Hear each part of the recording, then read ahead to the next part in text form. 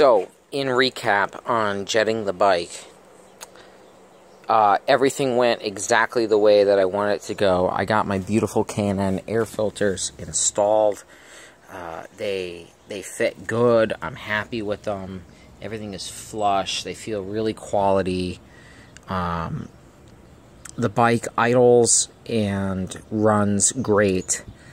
I had it 75 miles an hour, open throttle on the highway today, and no issues. It just, no flat spots, no dead spots. I'm telling you guys, jet your carbs, tweak those screws, put on good quality air filters. You won't regret it. It's worth every penny. Here's the proof.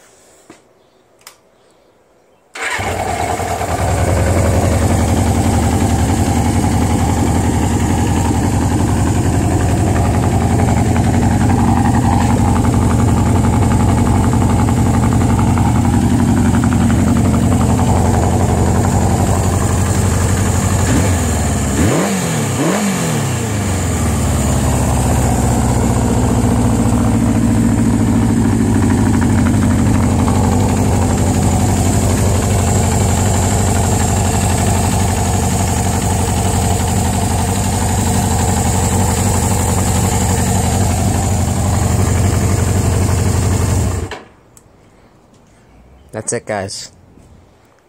Hope you have learned something from these videos, and I hope that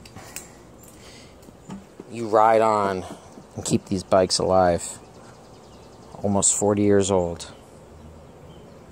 One of the coolest bikes out there. Thanks for watching.